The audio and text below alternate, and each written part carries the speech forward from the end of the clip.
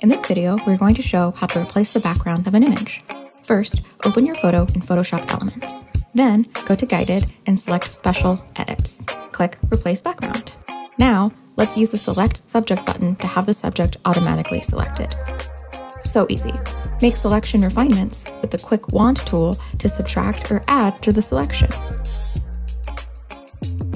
Next, you can choose from a selection of presets to update your background. Or import your own image by clicking Import a Photo. And just like magic, your image is updated.